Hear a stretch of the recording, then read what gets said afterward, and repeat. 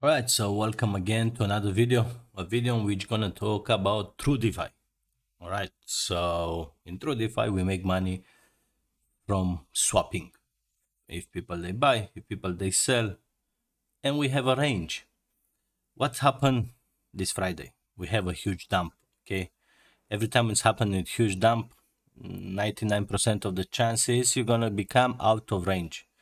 As you can see from my previous video, the position which I opened them last Monday, okay, Matic USDC, Ethereum USDC, ARB USDC, all these three positions, they are out of range.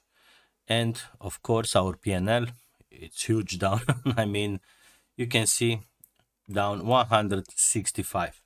Okay, now even if I was holding that coins for this week, I was still down. Okay, the good thing, during the week we make some money from fees, $25. All right, now you might see that and say, yeah, you lose money. Actually, you don't lose money only if you decide yourself to come here and remove your liquidity. In the moment when you're going to remove your liquidity, you're going to end up with Matic. All right, so if you're not bullish on Matic, you should not get in this position anyway. If you don't believe Ethereum is going to be here, you should not get in it, Ethereum anyway. Are the same thing, exactly the same discussion. All this, for me personally, they are safe pools. Safe, we can say low to medium safe, okay? Because there is this impermanent loss, okay? What's going to happen now? I have two options. One, I can rebalance my position, okay? Or I can just leave it like this.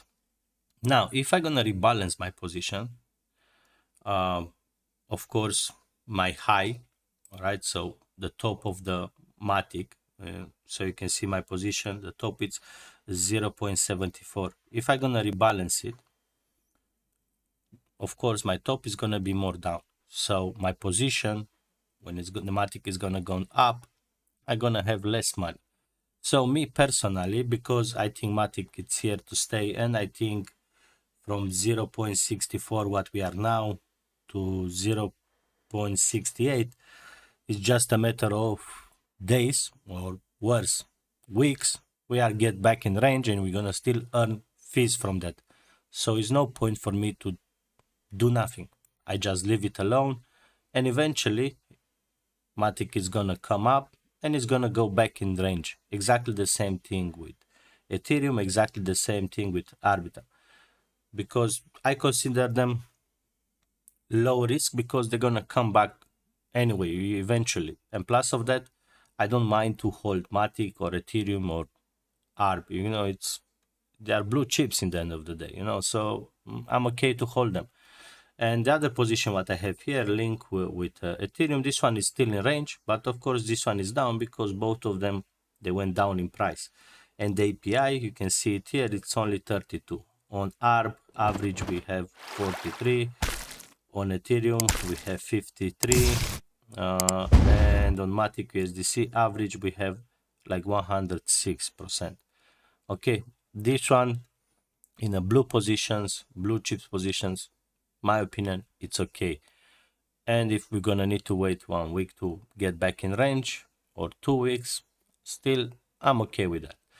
Okay, you remember in my previous video I was having also one position with Phantom and BNB. After BNB pump a lot, I decide myself to go and move it everything here. Okay, this is equalizer. Basically they create a LP, and it's something like a V2 version, you know, but it's concentrated and they measure it in the back and all these kind of things. I was saving like $230 after he went to 245 or 50 when BNB he pump. I move it here, and also here I'm down in my initial investment. I make only earnings of what, almost $1. It's nothing, but it's Phantom.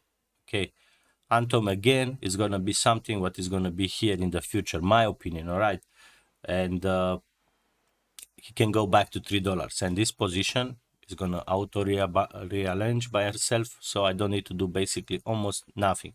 I can come here and claim my rewards if I want, or I can just leave it here to accumulate for months and months and months, and that's it.